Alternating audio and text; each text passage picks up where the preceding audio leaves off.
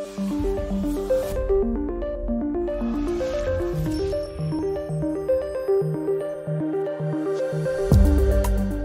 and welcome to another pen video from me, Penultimate Dave. So I have here another pen for review.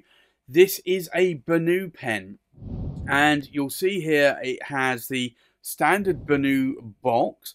It's a little bit of a rubberized cardboard box, nice slim small cardboard box. You can throw these away or recycle them, or if you want to, you could actually probably put 3 or 4 pens in these if you wanted to. Now, the pen here for review, it says here, is the Luminous in Neon. So this is a Benu Briolette Luminous Neon. And it is a broad nib. So I think let's remove the lid on this box. And you'll see here, you get the little cardboard pen pouch. You also get a Benu product information and lifetime warranty pamphlet here. Tells you how you can go to caring for your pen. It also comes with a paper straw bedding there as well. So all of this is recyclable. So I think let's remove the pen and we will show you the pen. So this is the Benu Briolette and this is the Luminous Neon. And I have to say, this is quite a striking set of colours.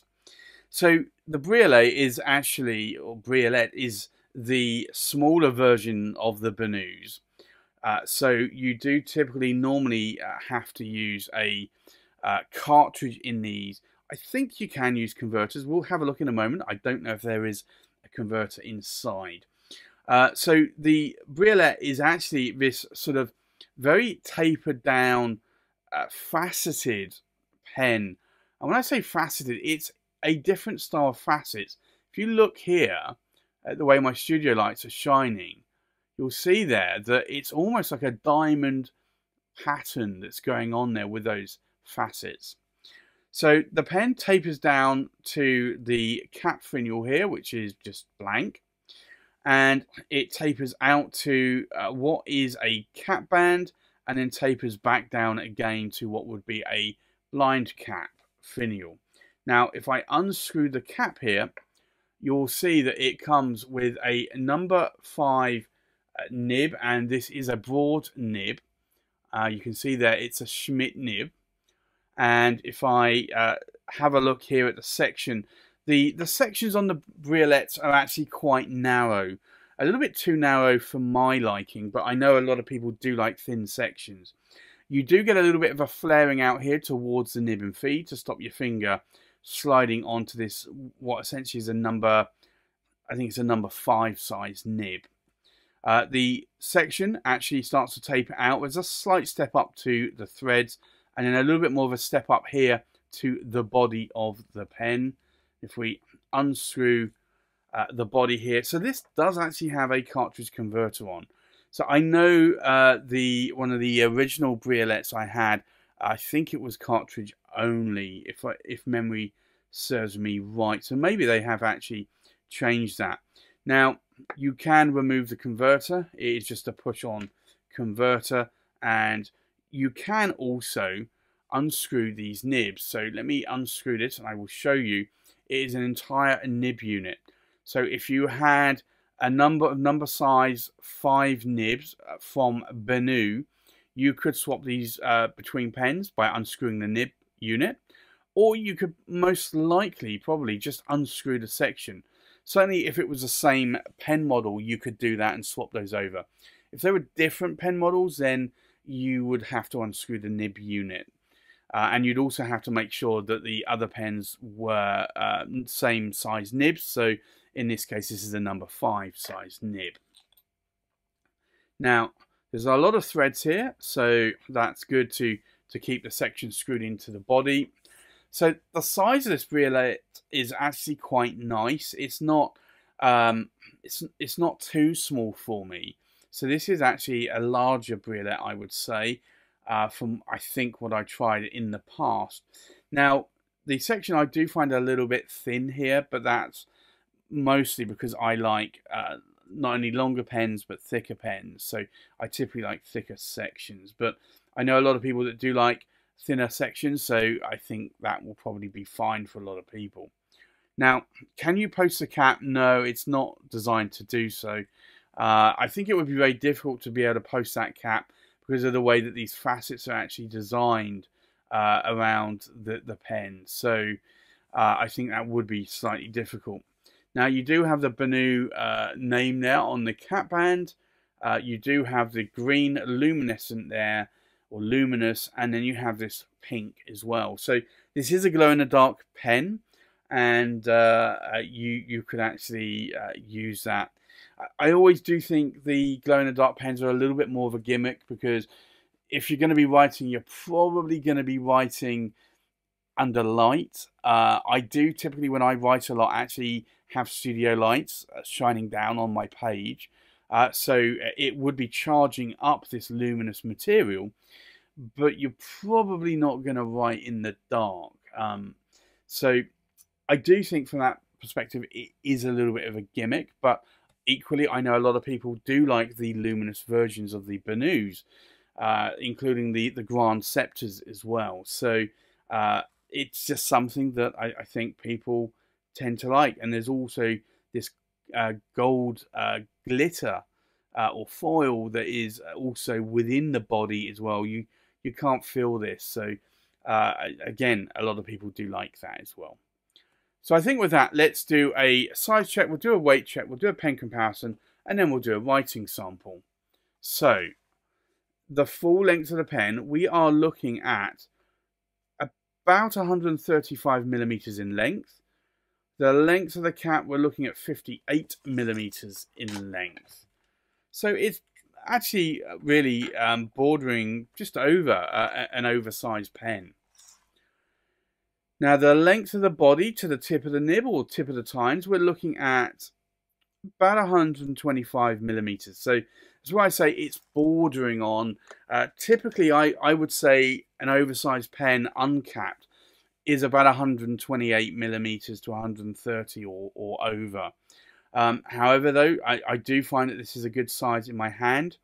If you don't like thin sections but do like the pen, you could always hold it up here, but you are going to find that it is then a little short in your hand.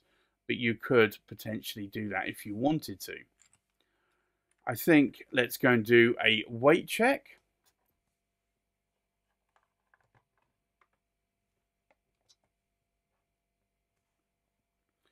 So the full weight of the pen, and bearing in mind that this is not inked up, is just over 19 grams in weight. The weight of the cap, we are looking at just under 5 grams. I'm not sure that I've actually had a cap before under 5 grams. I guess maybe I have on another Briolette version, but I don't think I have on any other pen. That is a very lightweight cap. And then the weight of the body, uninked, we're looking at just over 14 grams. So it is a lightweight pen for sure. And it is a pen that probably a lot of people will like because of the weight. So I think with that, let's do a comparison with other pens. So from left to right, we have a Diplomat Aero. We have a Pilot Vanishing Point in the Crimson Sunrise. We have a Magna Carta Oxford. We have a London pen company, and this is the faceted Christopher 14 in Honey Noir. We have a London pen company, and this is the Christopher 14 in a Twisted Cherry Blossom. We have the Benu, and this is the Briolette in the Luminous Neon. We have an Atelier Lusso Carina in the Black Ice Illuminite. We have a TWSBI VAC 700R Iris. We have an Esterbrook SD Oversize Sparkle in the red and an Esterbrook SD Sparkle Oversize in the blue. So I think let's go and do a writing sample. So we have the Benu, and it is the Briolette. And This is a broad, and it is a steel nib. Now, the ink in here, I could have put green ink in here. I went with pink. So this is Diamine, and it's Amaranth. It's one of several pink colours that I do like quite a lot. Now, in terms of line variation, I would say that this is putting down about a Western broad. Now, it is a steel nib. I can push it, and it's putting down probably double the line variation there. And you can see here that line variation. And if I continue with the vertical lines, there's no hard starts or skips with that nib. So that means that the nib is fairly well tuned. I think in terms of ink wetness, let's take a look at this. And we'll do a horizontal swatch. So you can see here, this is quite a wet nib. Now, this is a broad nib, so I would expect that in a lot of broad nibs, honestly. Some broad nibs can be a little dry though, but this one is not. So what do I like and what do I not like about the pen? Well, I'm not normally one that goes in for the luminescence of the Benus. I have some Grand Sceptres. I have 3 of them. I just wasn't that keen on the. So I have 3 Sceptres, but I don't have the Grand Sceptres. And the reason why I don't have the Grand Sceptres is I really wasn't that keen on the luminescence. However, I am really liking this luminescent green colour here.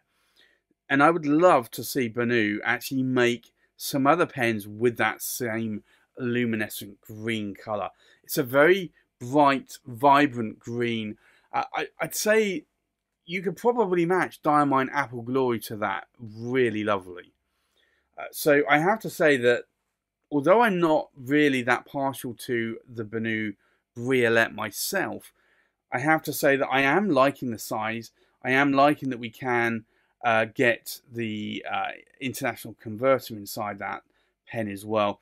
It does have a number 5 size nib, so it is a smaller nib.